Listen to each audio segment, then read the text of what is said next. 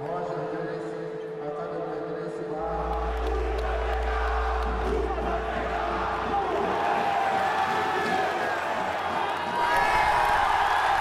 Eu acho que toda vez que eu entro para lutar, qualquer atitude que eu tomo dentro de fora do jiu-jitsu, não é eu sozinho, representa a minha família.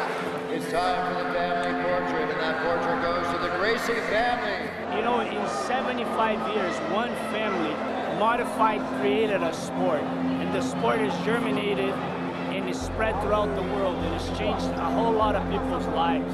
You know, like Bruce Lee was a revolution for karate, kickboxing, and kung fu. The Gracies are the next revolution of martial arts. The jiu-jitsu came from Japan, you know, the family just developed jiu-jitsu, you know, but of course everything started with that idea, jiu and jitsu.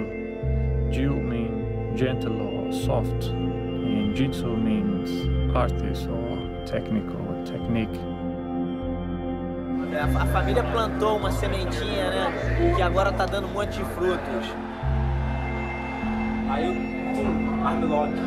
Aí pegou. Isso não é vitória, isso é uma luta roubada!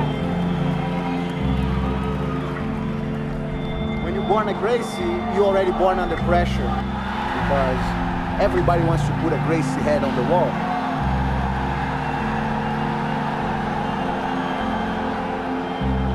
Oh man, the grappling, he's the champion of the family right now. You kidding me?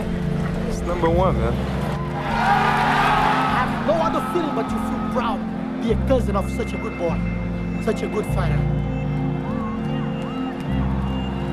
Maravilhoso. Com a arte, com aula de jiu-jitsu, muita tranquilidade. I'm still in the beginning of my career. See what's gonna happen. I think you can disassociate Gracie with Jiu-Jitsu and Jiu-Jitsu with Gracie.